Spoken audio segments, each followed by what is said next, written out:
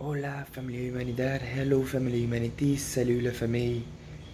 It's 5:25 a.m. and I'm about to go to YAXCHILAN and Bonampak. Come with me. I decided to go with a collectivo, like this guy, because YAXCHILAN and Bonampak is 3 hours and 30 minutes from here, from PALENQUE.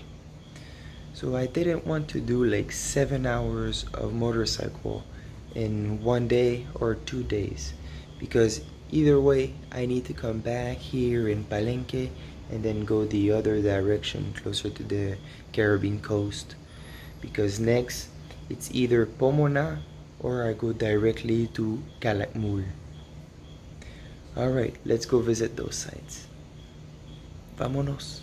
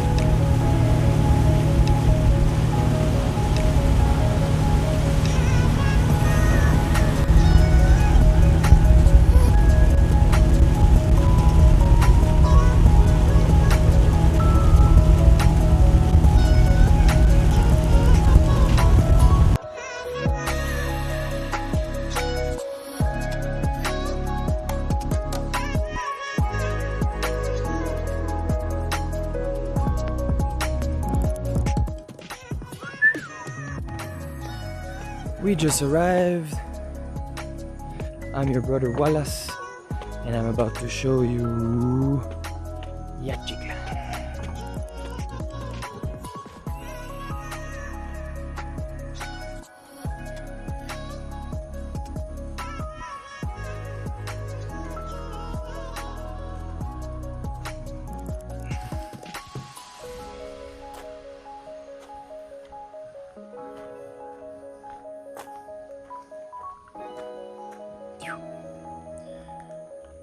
Welcome to YAXCHILAN.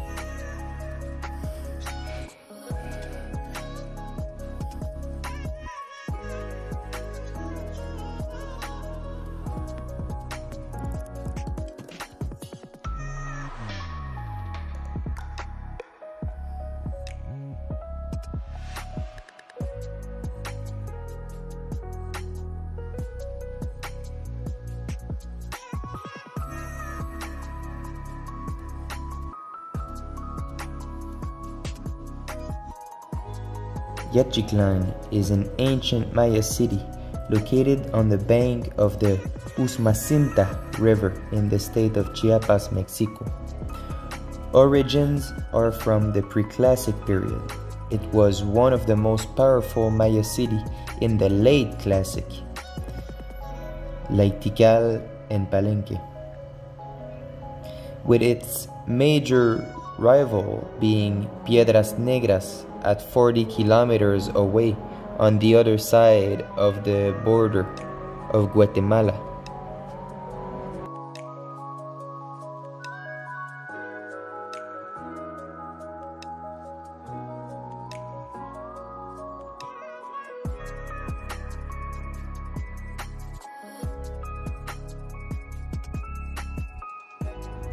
YAXCHILAN also dominated, controlled the site of Bonampak.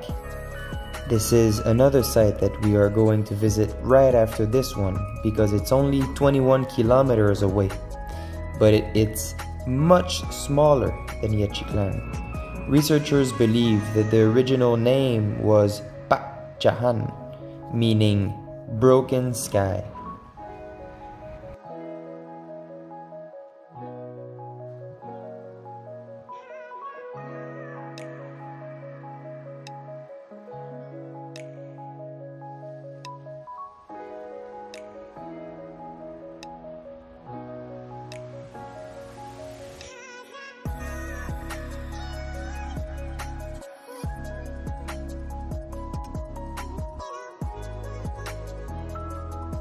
A large part of what is known today about YAXCHILAN comes from the hieroglyphic texts of the king who ruled during its late classic apogee. The stairway number 1 at this site is the most important, with the most information to know what was happening during that time.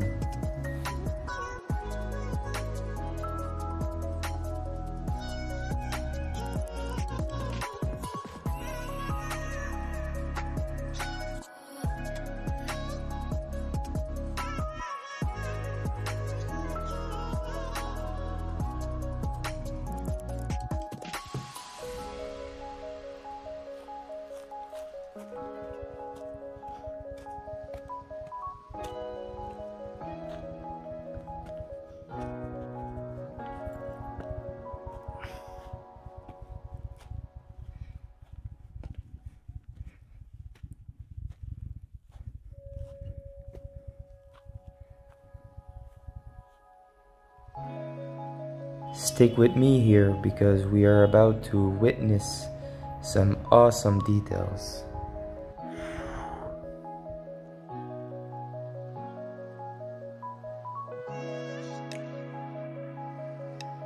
Pretty hot.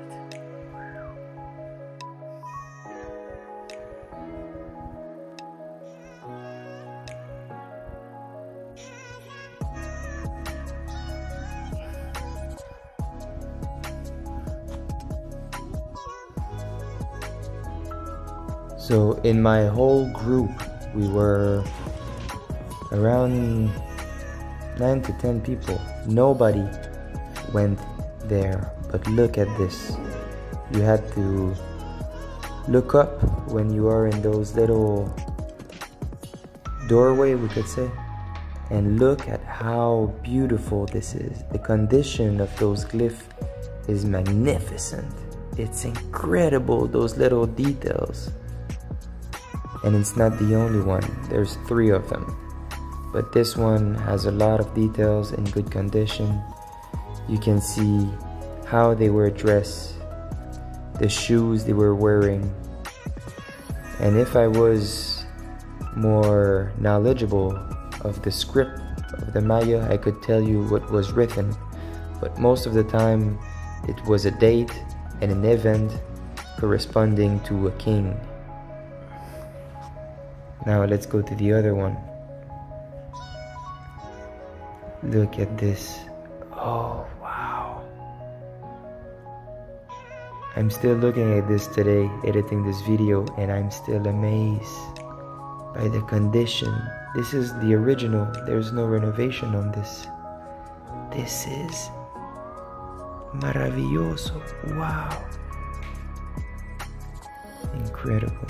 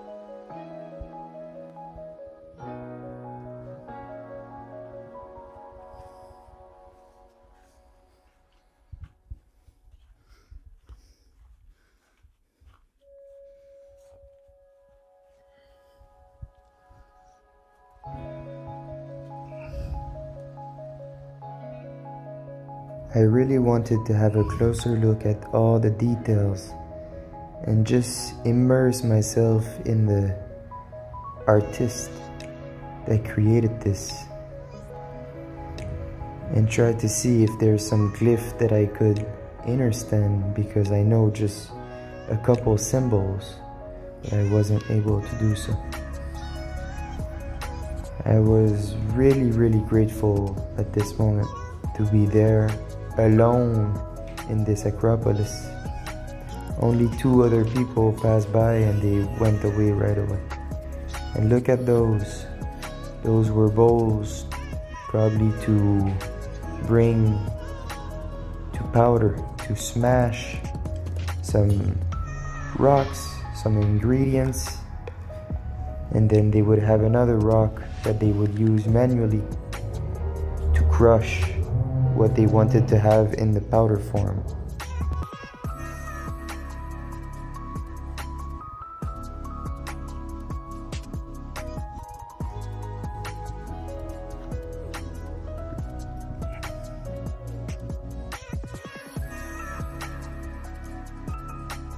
The Incas are well known for their water irrigation knowledge, but from my understanding and now I could say experience, I've been to many sites in Guatemala and in Mexico.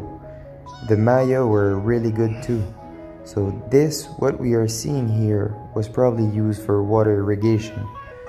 Where was it placed exactly? I don't know, but this is really heavy. So I'm going to show you guys how they do the process of excavation. From the beginning, when they find the site, I don't know if they really found the site, and then they see, oh, this is for sure a temple or a pyramid. Let's excavate.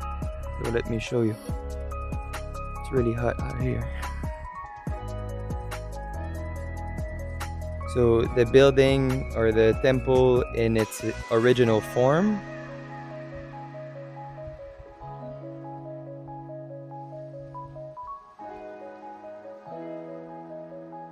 so this is how the archaeologists found this palace, this temple. Then the process of excavation.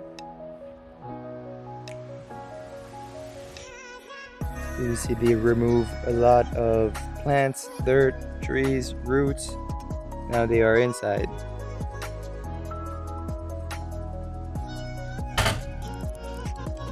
And then the final touch, the details.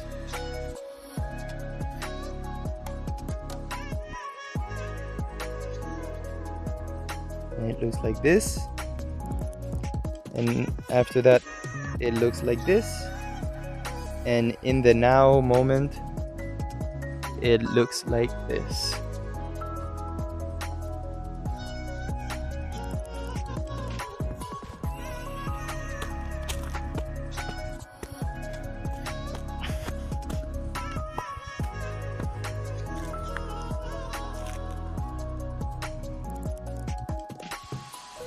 Or maybe it was that one on the other side. I don't know which one is structure for the three.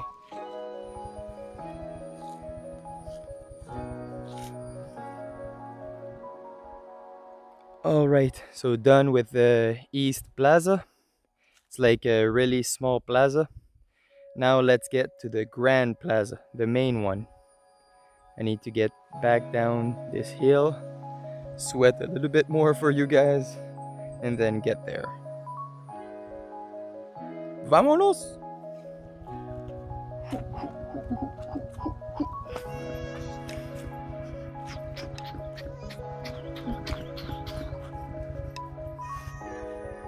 Hasta pronto. Last temple before I leave this East Plaza. It's Temple 42.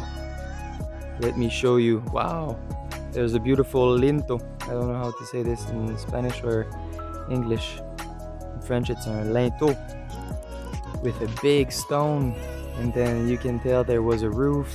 This is new stucco on it. Monkeys looking at me. Vámonos.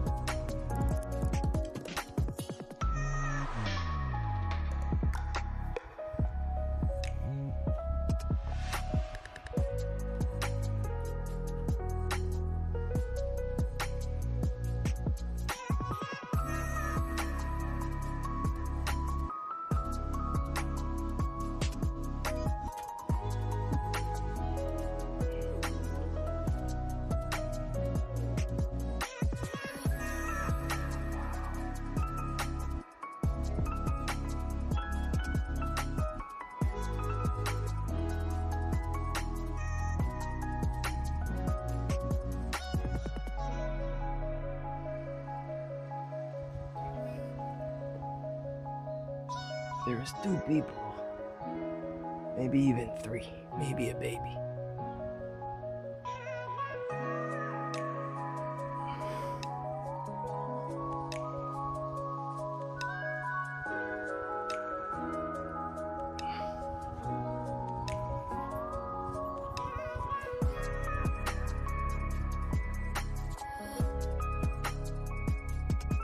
Okay, now we are back at the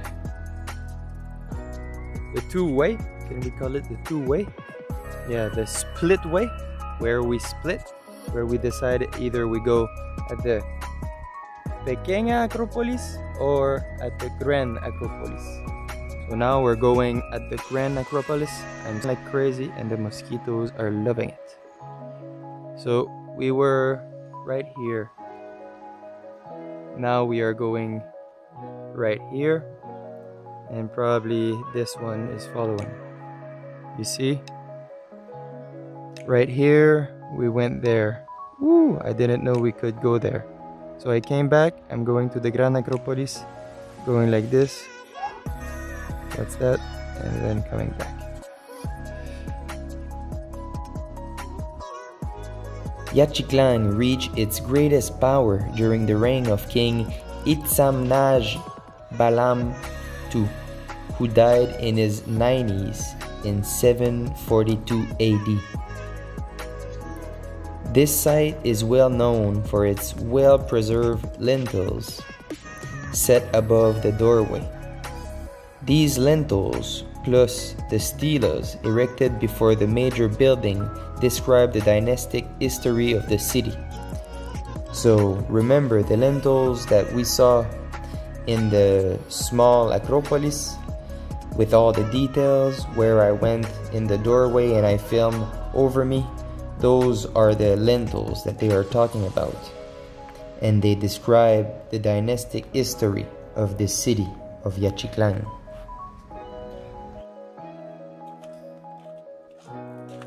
Now I'm entering this place that we are not supposed to go to, because to me it doesn't make sense. So I went there with good intentions, just to visit. And suddenly when I went inside, I saw all the details, but it was really humid and a really weird smell. And then lots of bats everywhere. It was really dark deep inside, so I decided to just go back. But at least I saw a part of what they didn't want us to see. It was like a underground palace under the city.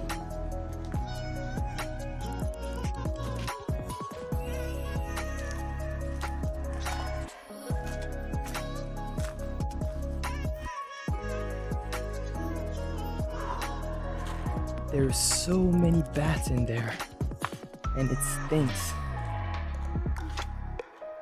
So I just won't go. Right? I just won't go. Never been there.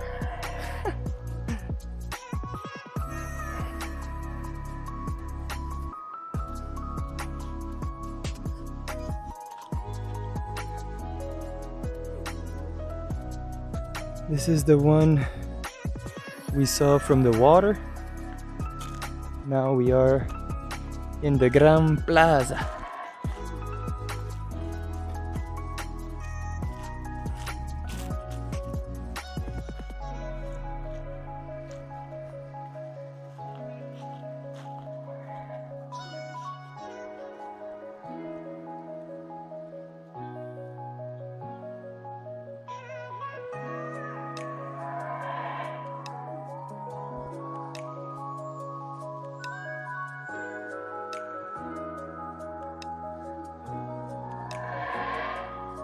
Here we can see something very interesting. Those are some woman ruler. Many woman ruler were depicted in YAXCHILAN.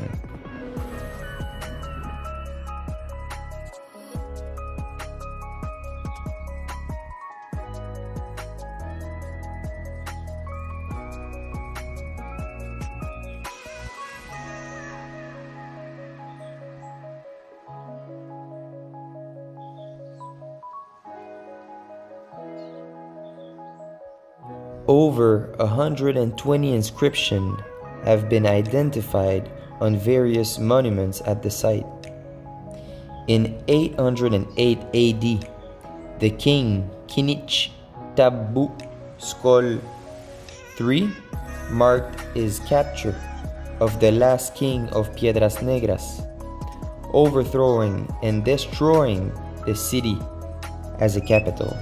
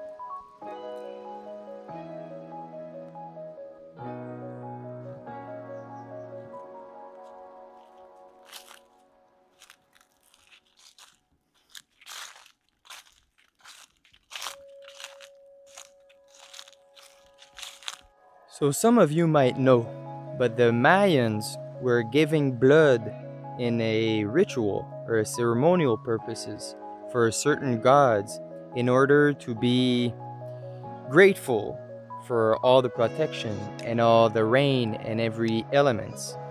So the priest, masculine priest, were giving blood by their penis. They were stabbing their penis with a spine of a certain fish. I don't remember the name in English. And the woman was by the tongue. They were pursing it and then passing a rope with spike on it, and then the blood would go on a paper, and then in the ritual they would burn the paper so the blood would ascend to the sky to honor their gods. So let me show you a stele, or it's probably not a stele, it was a glyph in a certain temple here. They say it's lintel 24. Let me show you. So here you see the masculine priest or king or god, ruler, leader, and here you see the woman. So she stabbed her tongue. This is a rope. This is some spike. So she passed it through there. Then the blood would drip on it, go into a book that contains paper. And this is their representation of blood. And eventually they would burn that paper to honor their gods. This is what the mainstream say. I don't know. Is it true? You tell me. You tell me. Let's continue the visit. Wow, there's so many lentils. Hasta pronto.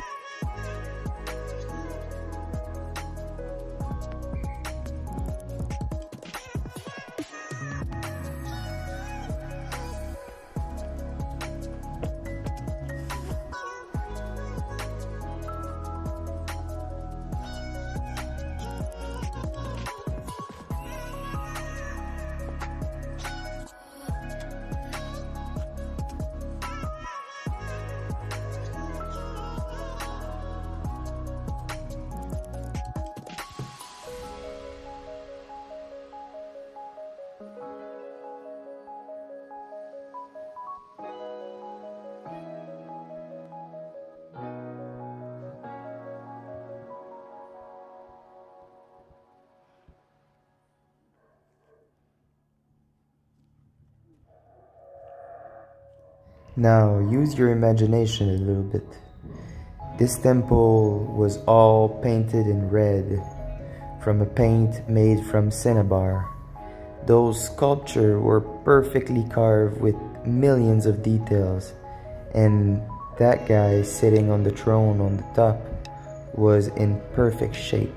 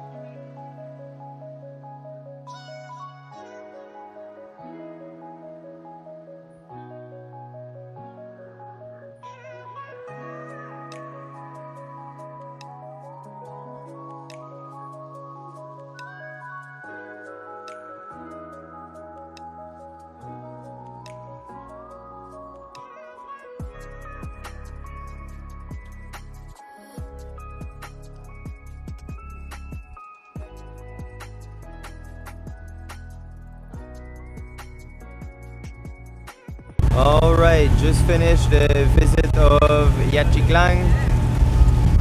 It was quick because I'm with a group, right? So we have a time limit, so I had to run back. I wasn't done, I had more shots to get, but we'll work with what we have. And now going to Bonampak and enjoying the wind in my face because I'm super sweaty. So, Familia Humanidad, Family Humanity, La Famille de l'Humanité. Stay awesome, stay blessed, spread love, seek knowledge. I'll see you in Bonampak in maybe 30 minutes. Stay awesome. Woo. So on the way back, we saw this friend. Really nice. Really peaceful friend. Hola, hermano o hermana. No sé.